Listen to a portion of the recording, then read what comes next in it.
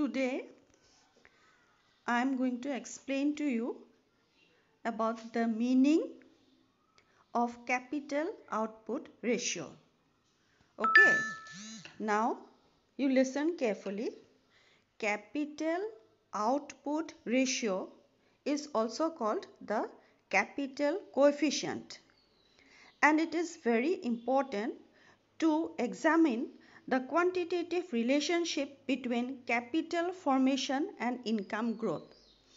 So this relation between how does the income increase and what is the relation between the formation of capital is important, because for development you require both capital formation as well as growth of income. Now this ratio has been used very much as a tool of policy formation and planning in developed as well as less developed countries. Now, how do we define capital output ratio? Okay, you must know the definition of capital output ratio. So, the capital output ratio may be defined as the relationship of investment in a given economy or industry for a given time period to the output of that economy or industry for the similar time period. You listen again. It may be defined as the relationship of investment in a given economy or industry for a given time period to the output of that economy or industry for a similar time period. Now, you must remember one thing, that capital output ratio is not marginal productivity of capital. So, you don't confuse this, that capital output ratio is marginal productivity of capital. So, sometimes a question, objective question may come for 1 mark, that is capital output ratio and marginal productivity of capital the same? Yes or no? Okay, yes or no. So you have to write the no option because they are not the same. Now, there are various types of capital output ratio. I am going to explain to you one by one, and I'll also give you the note which will be attached with this lecture. So you listen.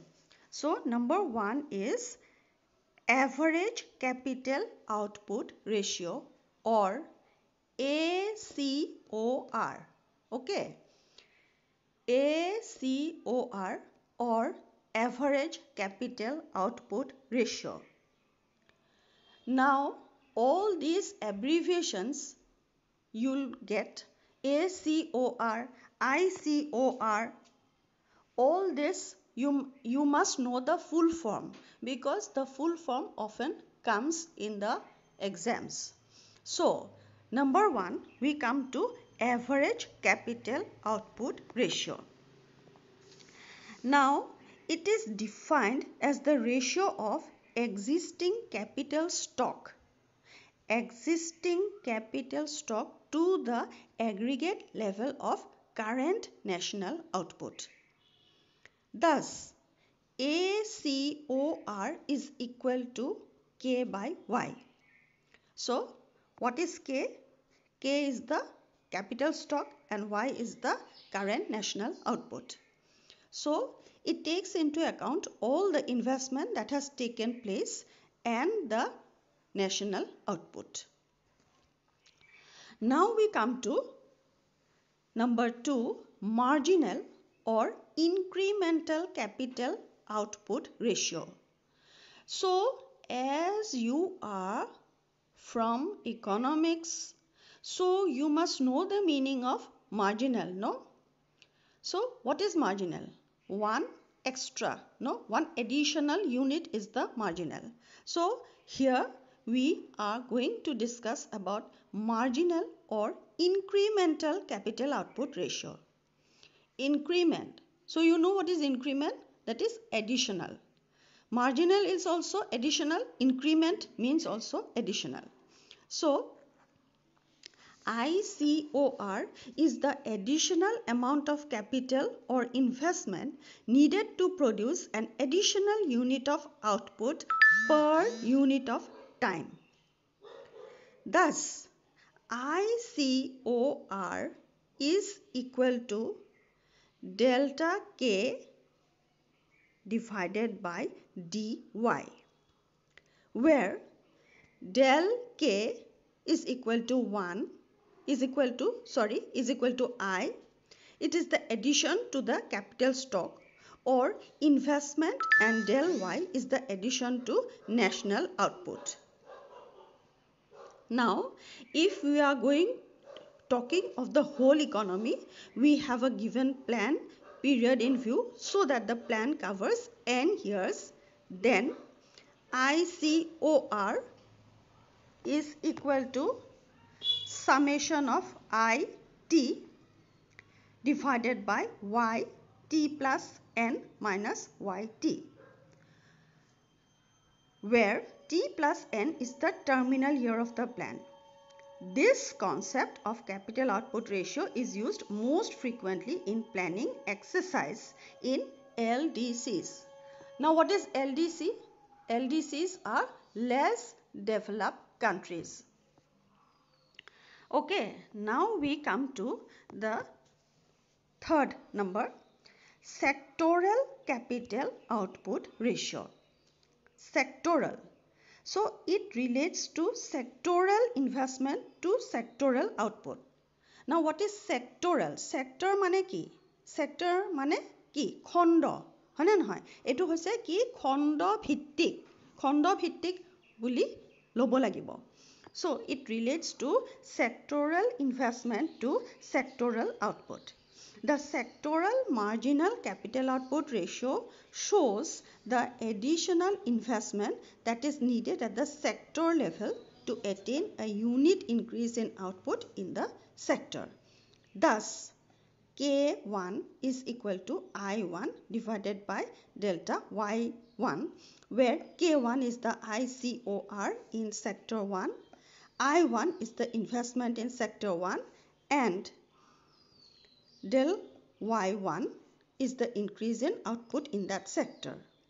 For sectoral investment planning, the estimation of sectoral ICORs is necessary.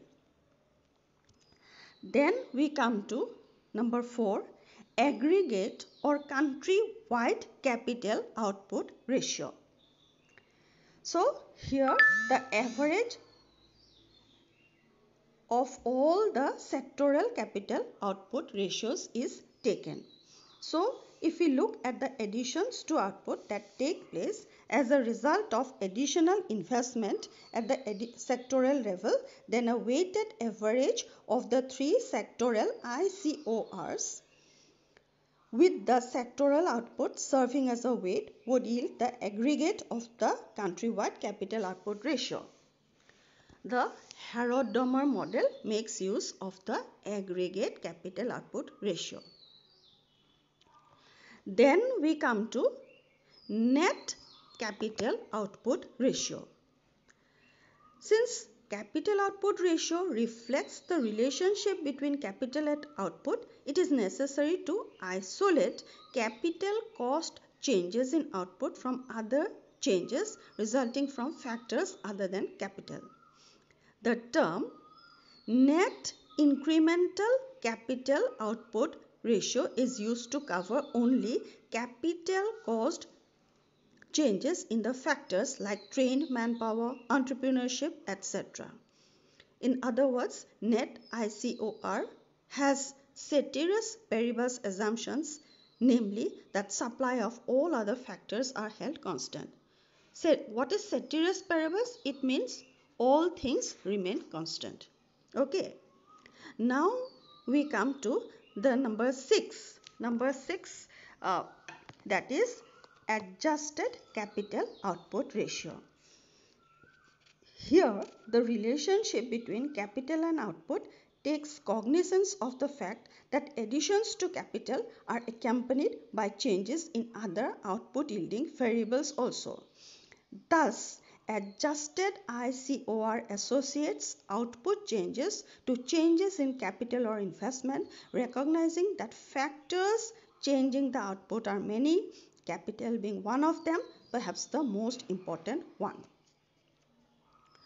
So this, you don't have to go into the details of all this, but you must remember that the abbreviations, that is ACOR, then ICOR, net ICOR, all this you must remember.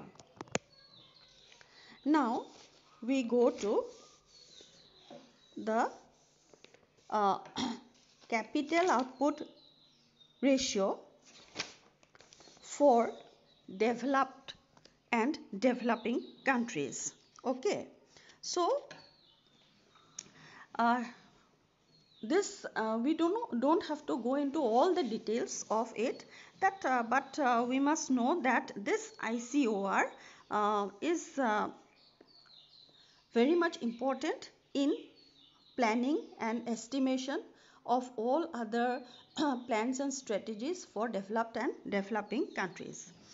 Now, the question often arises is whether the ratio can be expected to be nearly the same for the developed and the developing countries, or would it be higher or lower for the developing countries, developed countries, and lower for the developing countries.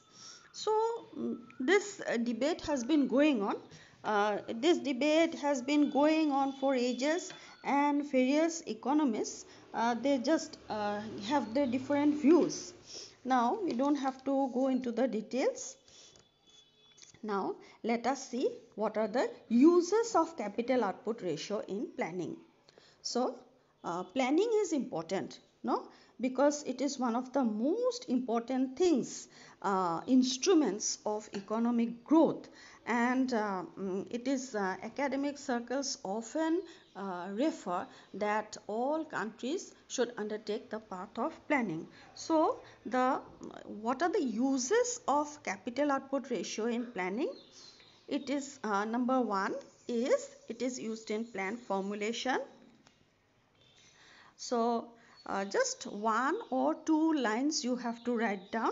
So the use of ICOR is sometimes made to answer some preliminary and macroeconomic questions. Okay. Now number two, it is the basis of investment criterion. Capital output ratio is the basis of investment criterion. It has been noted that some economists like Pollack and Buchanan have advocated the use of ICOR, incremental capital output ratio, as an investment criterion. And so they say that the less developed countries should minimize the ICOR or maximize the capital turnover. Now, next, number three, to indicate trends in factor combinations. The trends in capital output ratio pertaining to particular sectors and to the economy as a whole over time provides some insight into the trends of factor combinations as to how the factors may be combined. So this much of labor, this much of capital, this much of land, this much of so on. Okay, so particular resources and how to maintain the growth rate of the country. So you just remember that the use of capital output ratio in planning are three. Number one, in plan formulation. Number two, basis of investment criterion. And number three, to indicate trends in factor combinations. Now, another thing you must remember is that no instrument or no strategy or no theory is without any defect, no, in economics. So in the same way, for capital output ratio also there are certain limitations. So limitations or demerits or drawbacks. So supposing in your question, if instead of limitations, it may be, the question may come drawbacks. So it may come, what are the demerits? So you just don't think that this thing has not been taught in the class. Okay, so it means the same. তাৰমানে অসুবিধাসমূহ কি, capital output ৰেচিঅ'ৰ অসুবিধাসমূহ কি, সেই কথাটো আমি অলপ জানিব লাগে. Now the points you just know. The number one limitation is the problem of cooperant factors. In the capital output ratio, output is related to capital in a certain predictable manner only. If cooperant factors, that means other factors like trained manpower, entrepreneurial ability, infrastructural facilities are available, but in underdeveloped countries, the supply of cooperant factors cannot be taken it for granted. See, in presently, can we take anything for granted in Assam? Can we take anything granted in Sirang or in Bijni? No, we can't. No? So we cannot take anything for granted. How can we say that we'll get trained manpower? How can we say that there is infrastructure facilities? How can we just take it for granted about entrepreneurial ability? Now we come to number 2, that is too much emphasis on investment. The concept of capital output ratio lays too much emphasis on investment for expansion of output. So it's only for investment, no? Insistence on investment implies taking a too mechanical view of the problem of capital formation for development, which comprises growth plus change. So this is also one limitation. Okay. Then third comes the problem of time lag. The investment in the concept of capital output ratio relates to current year, while output relates to some year or years in the future.